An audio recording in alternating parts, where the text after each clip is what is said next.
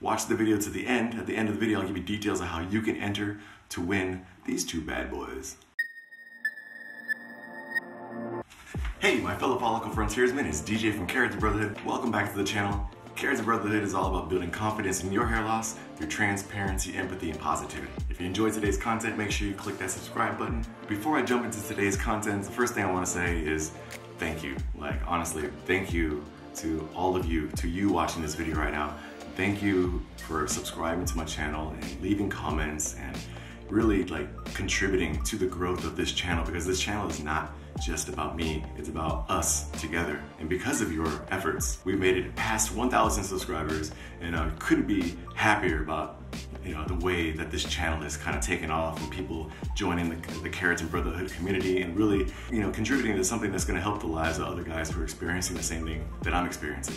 So let's jump straight into the bad things, because I know that's why you guys are here. You want to hear the bad things first. Bad things about taking the medicine for 2 months is nothing, actually. Nothing. There's nothing bad that's happening. There's no erectile dysfunction. There's no poor semen quality. There's no trouble sleeping. There's no brain fog. There's none of these side effects that a lot of other guys have talked about experiencing while taking the medicine. And you know me, I'm completely transparent on this channel, so I give it to you straight, and I would tell you if I was experiencing anything. And honestly, I haven't. I haven't experienced any of the side effects other than the headaches that I was experiencing in the first month. If you saw my previous video, which I'll link up here, you can go back and see that I was actually suffering from really bad headaches a few hours after taking the medicine.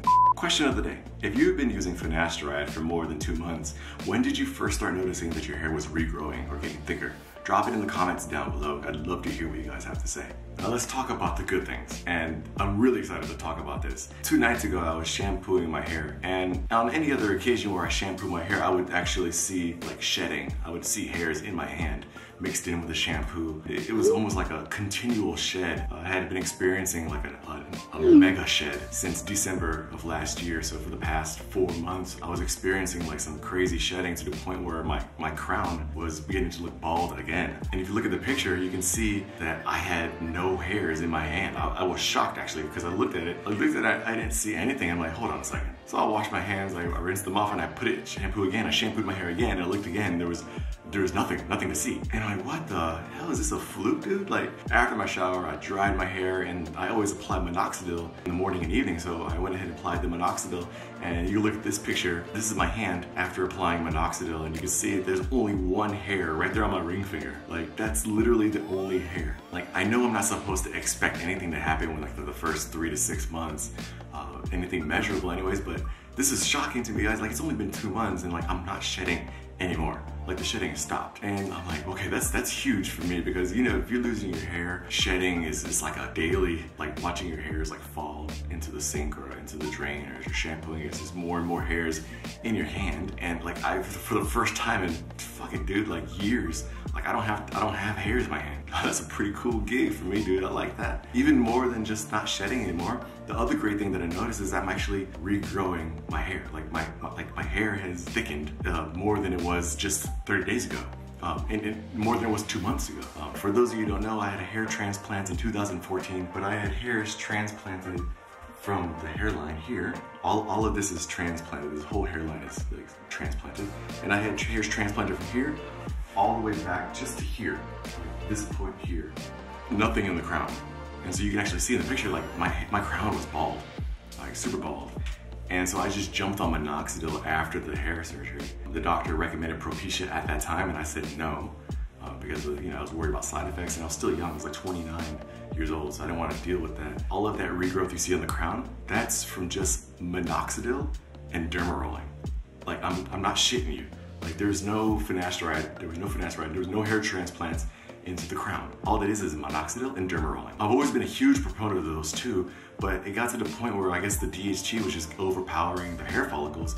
And even though I was using minoxidil, as the minoxidil was helping hairs regrow, the DHT was just killing the follicles and causing the shed. And there was a continual cycle for the past year, until December of last year, when it just became completely uncontrollable. And I was basically bald again. This picture here, this picture is actually from March 2nd of this year. So about 5 weeks ago, pardon the dandruff. If you use minoxidil liquid, you know, the liquid minoxidil will actually dry out your scalp. But you can actually see like in my crown area where I was really thinning again compared to the first picture. You know, that was just from shedding. I shed all of those hairs out of there, out of the crown. But fast forward until just 2 days ago in the shower. This is me after the shower. My hair is still wet in this picture, and you can already see like the difference in just 30 days, dude. That's 30 days of regrowth. Go back in the video and compare last month, March 2nd, to this month, 2 days ago, and you tell me that there's not a difference there. You can even look at the dry hair picture. It's the same picture. I dried my hair, and you can still see that it's regrowth. Like all of those hairs are regrowing. The dark hairs have gotten darker, the thin hairs are getting thicker, and it's only been 68 days? Guys, that is huge, man. That is fucking huge, dude. I am stoked about that. So thank you guys for checking back in on my 2-month update for Finasteride. For the entire year, I'll be putting out a monthly update about my Finasteride hair regrowth journey. Hopefully, if you're taking Finasteride, you're seeing the similar results. How to enter the contest? So first, subscribe to the channel, turn on notifications. Second, in the comment section of this video, leave a comment telling me what kind of content you'd like to see me put out in the future. Whether it's about hair fibers, or if it's about minoxidil, or if it's about Finasteride. Drop a comment down below telling me what kind of content you'd like to see me produce in the future.